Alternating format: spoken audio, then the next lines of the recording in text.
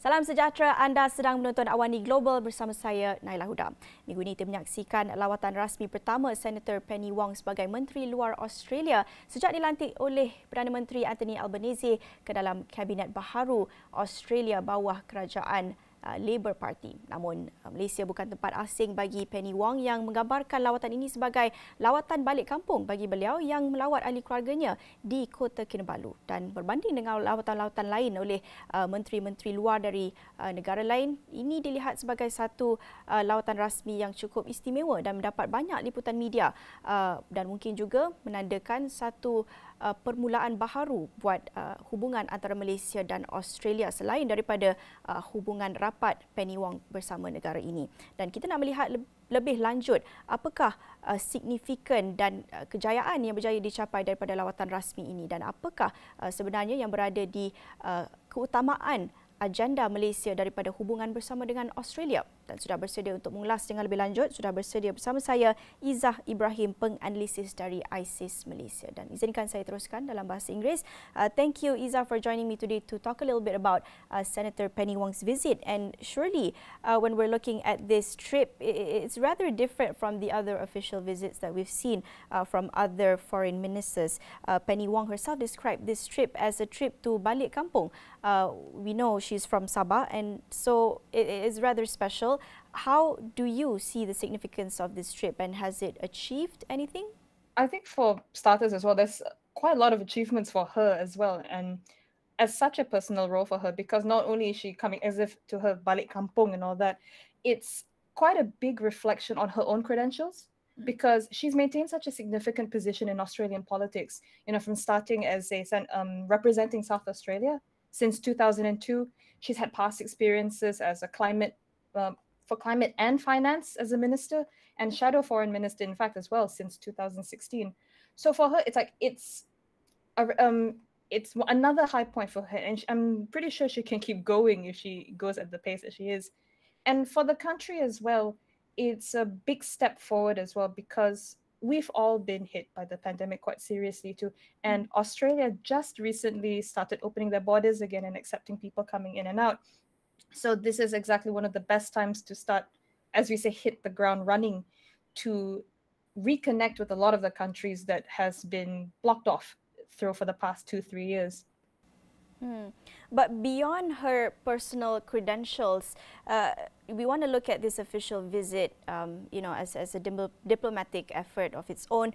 Do you perhaps see this also as an effort to deepen soft power in the region? Because we're seeing a lot of media coverage of this visit, and as well as a lot of the efforts being done before since being elected. We've seen a lot of very personal videos and speeches being made. How do you see this approach? I think for starters, the disclaimer would be all countries, no matter how big or how small you are, you don't have to be the US, you don't have to be China or Russia, or even middle powers like Australia, South Korea, Japan. Deepening soft power, or the sort of country and people-to-people links, are always something on the agenda, because when you want, even if you want to look at it practically, the benefits, the trickle-on effects and that you get from this is always going to be something that they value. So it'll make things easier in the future. So communication, trade, which is something Malaysia does all the time, which is why our foreign policy from the get-go is to be friendly, to be a big contributing member in international organizations and platforms. So in a sense, as we can say as well, referring back to our PM, how he says, we refer to it as a bit of a big family as well. We want to maintain these good links because it'll help us, and we are also a very trade-dependent nation. But at the same time as well, it's this sort of soft power is something as not to say, for some, I think for Australia, they would consider it a bit of a damage control sort of situation as well, because a lot has happened throughout the pandemic, and Australia with the previous government has not exactly endeared themselves to some of the countries. China is the biggest example, because they've cut off a lot of important primary resource trade, like energy and all that. So this is exactly the time to rebuild that, because they can't keep going along on their own.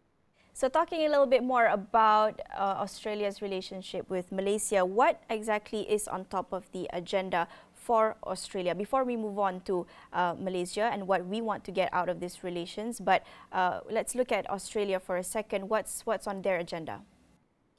At the moment, I'm just going to build on with that bit as well as saying like extensive damage control was the big one too, because not only there was quite a mess left by the Liberal coalition government beforehand, there's a lot of rebuilding links as we've mentioned earlier. So not only is China the big issue, they also have to deal with a lot of the spillover effects left by the Russian invasion of Ukraine.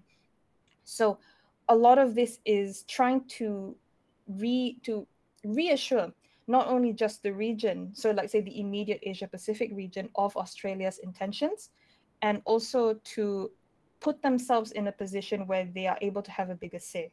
So like, for example, in the region, they've done a lot of extensive visits, like right as soon as Senator Wong's finished with the official position, she's gone into the South Pacific to also tackle the issue of China's deepening links and cooperation with the Solomon Islands and a lot of the other nations there.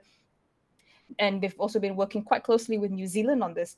And on the other hand, they also want to they want to look into other ways they can assert their sort of perspective, which what she's done before as well with the current PM, Anthony Albanese. They've been moving further into trying to represent an Indo-Pacific focus with NATO. So quite recently as well, they've been trying to get Australia, New Zealand, Japan, and Korea to become involved in these sort of discussions at NATO summits. So with this renewed approach, surely this creates more room, more opportunities for Malaysia to work harder to achieve what's on top of our agenda. So what exactly do we want to get out of this relationship with Australia that's probably looking more optimistic in the years to come? Actually, you're quite right to build on that. It is quite optimistic because not too long before, we've just formalized a comprehensive strategic partnership, which was quite a big jump. And it was also quite extensively mentioned during the meeting between our foreign minister, Saifuddin Abdullah, during Senator Wong's visit.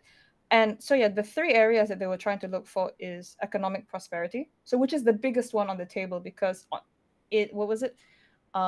economic and domestic recovery post-pandemic is the biggest thing on the agenda for everybody. No matter how you want to spin it, that's the biggest focus right now.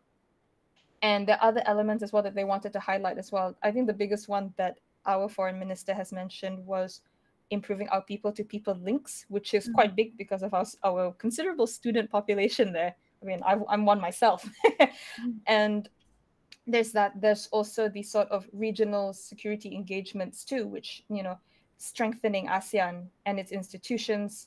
We also have deepening our security links. And one of the few things especially was, and when I mean by security, it's not necessarily defense against military threats. A lot of things that we've highlighted quite considerably was tackling this health crisis. Also, other elements such as cybersecurity, also the other and a lot of the other disaster management is something that's quite big on the cards now. Speaking of defense, what also got a lot of attention was AUKUS, probably something that we haven't heard a lot about in the news in the past few months. I would say it has rather died down, conversations about AUKUS, but this has seen a sort of revival, especially with, Penny Wong's visit and how this has been reiterated by our foreign minister, a rather concern for AUKUS and what it could mean for the region and stability in the region. Do you still see this, or not still, but do you see this as still being a cause for concern, or perhaps, on an international level, perhaps, but when we're talking about people-to-people links, we also want to include the public's perception, the Malaysian public. Are they still concerned about AUKUS and the potential risks that it could bring to the region?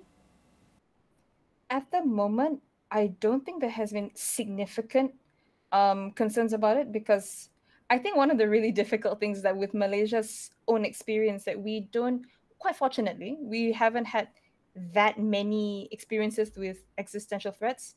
quite fortunate in there's no concerns of nuclear warfare, armed attacks has been very low for us, thankfully. So a lot of these things are really hard to visualize in the public mind. It's not like, the US or Russia who have grown up, especially in the 50s, the peak era of that sort of fear. But not only that, and so the thing is that the most we've heard of is official statements. So that not too long ago, our prime minister has mentioned quite, I would say, the way he has framed the concerns, such as one was allowing AUKUS to exist can set a negative precedent to China, meaning that they can. So if they were to assist other nuclear armed countries such as North Korea, they can do so because we already have these sort of submarines going around these waters as well. And also similar statements where he's made in Nikkei, the Japanese news platform, that AUKUS may also be taken advantage of by the major economies involved. While I can understand these concerns because a lot of these a lot of these security considerations can take on a much more dramatic lens to it. It's just it may come from it, but the one thing I think is that it may be misinterpreted a little bit too much, which is why that while they're saying this, like despite saying this, not much has happened. But the problem is because we said this, other countries, that's why like Australia has had to come in as well, to not just here. We went to Vietnam, and they went to Vietnam and Indonesia to do that same level of damage control and reassurance. And based off what has been said, they've both Senator Wong and our foreign minister have said that they've tried to informally talk this out, which is good because sometimes you don't have to be very transparent about this, so long there is a government to government understanding. But I think one of the biggest things is what we should, in a way to ease the concerns, is that they're quite adamant on stressing that these are nuclear propelled submarines. They're not armed. So I think that's the one thing for some people, that it's easy to spook them, but just having the word nuclear in it can kind of get people panicking for maybe the wrong reasons and can push themselves to overreact more than necessary.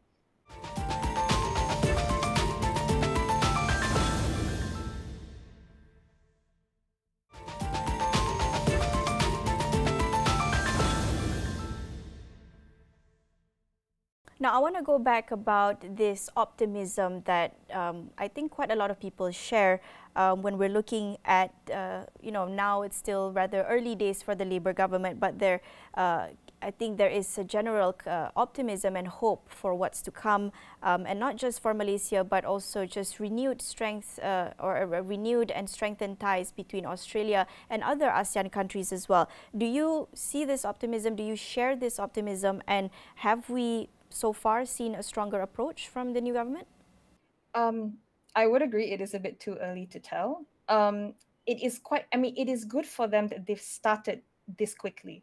They didn't, they didn't dilly-dally, which is sometimes quite the concern for some countries. I mean, the US is quite a good example. After the election of the Biden administration, they were quite slow in deploying and in selecting the representatives for their foreign for the diplomatic corps. And then it became, and to quite a lot of people, especially in Asia, that they were wondering, what is this? Why is this the case? Was it disinterest? Was it they were busy? So it by showing their initiative, it at least sets a good start.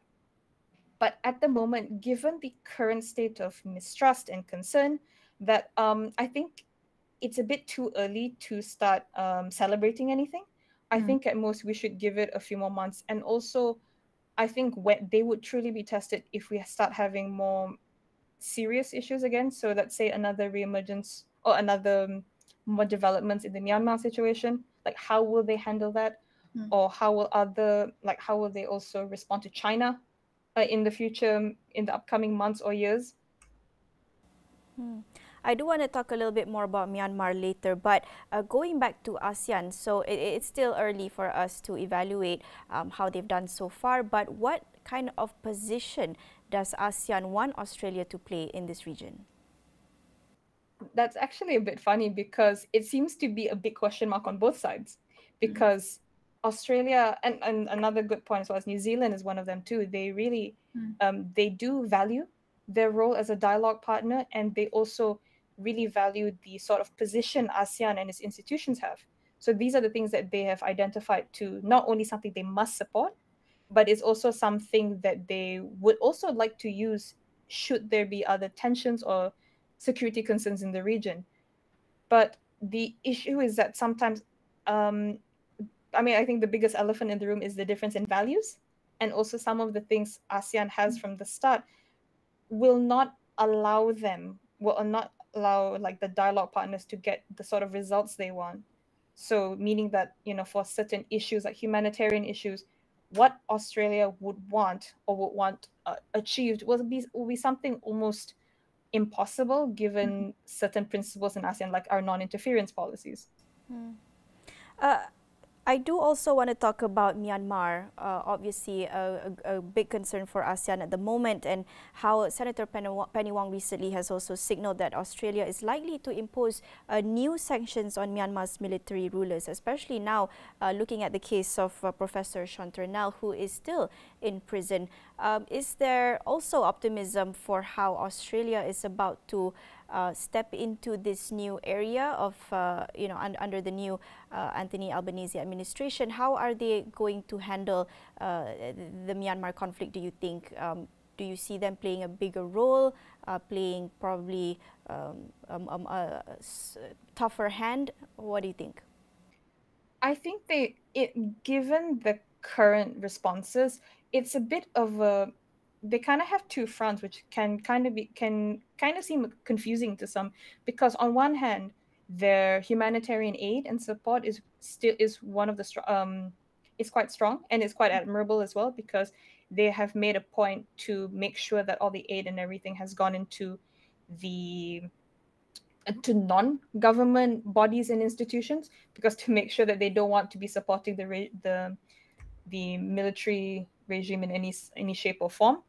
So they'll be looking for trusted partners, multilateral ones, NGOs, to make sure that these the people, including the vulnerable population, gets this sort of support.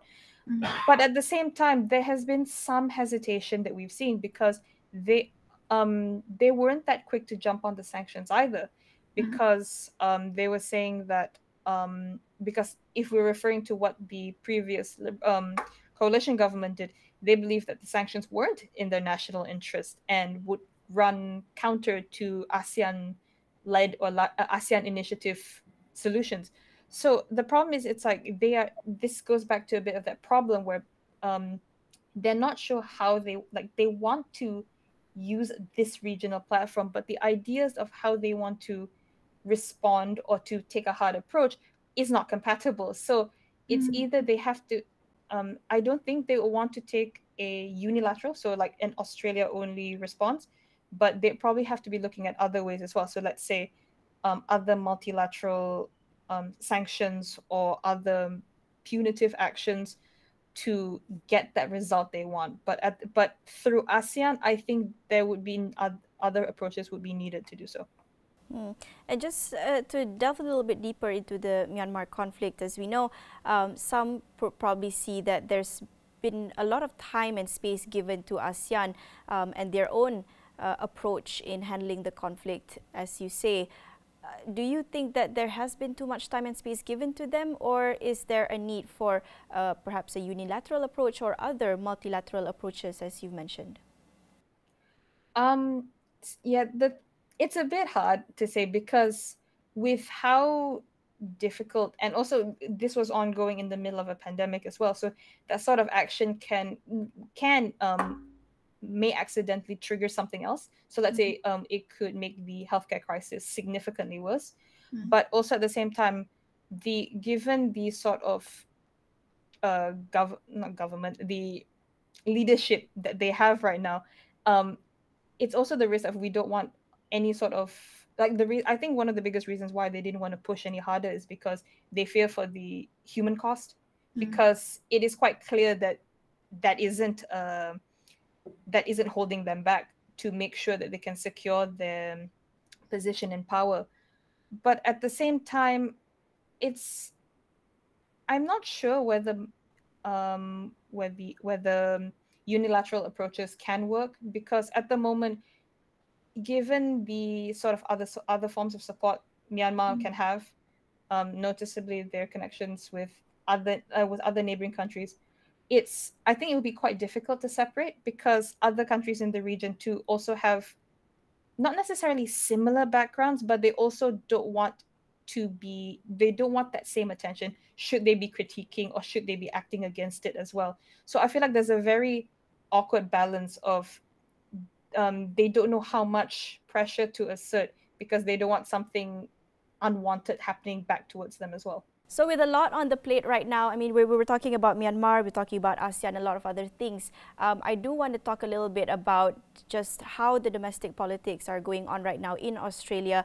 As we've said a lot before, it's early days for the new Labour government under Anthony Albanese, but just talking a lot about this new approach in foreign policy for Australia, how do you think perhaps the Australian public is looking at this approach? Not too sure, because historically Australian foreign policy has been quite bipartisan. Like, it doesn't seem to be there's no particular policies or there's no particular actions that are favored by one side or the other. It hasn't also been much issue brought up in elections, actually, though at the same time, I do feel that nowadays, given how increasingly polarized the world is right now, like the Australian public might, and actually even quite a lot of countries around the world might experience this too, that these sort of our actions or inactions in foreign policy can be leveraged against public perception. And I'm not sure with the how, because given the current climate as well, because given unfortunately the pandemic is the biggest thing hanging over everyone's head right now. So I'm not sure, unless they can spin it in a way that these sort of new engagements can help them. So like it can come back to show significant benefits to the country. It'll be a bit it could be a non-issue for them. Like, they probably wouldn't respond as much, but at the same time, so I think it can be met with also mild disinterest, because at this time, not many people do want to look beyond, unless it's those depending on certain industries.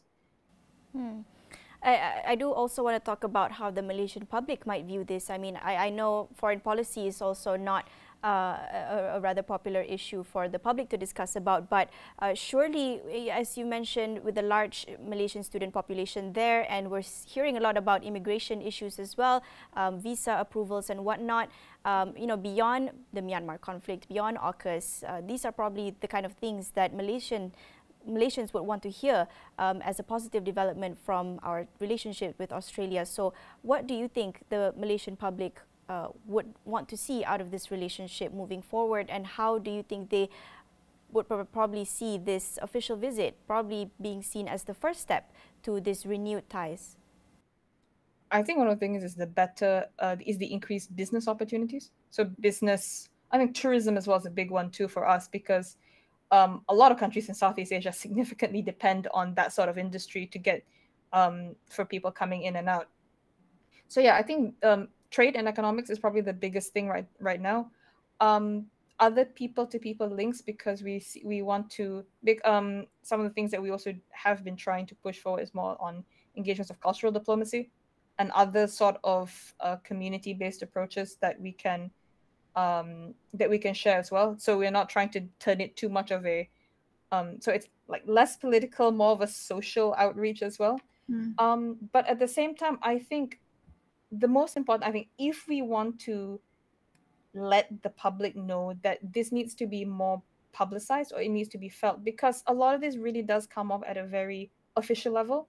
We haven't seen that much of that grassroots approach, and that's why I feel like whenever we want to talk about these foreign relations, it becomes really disconnected, because we don't see it. It's all behind these closed doors, behind official visits that that regular people can't attend or experience.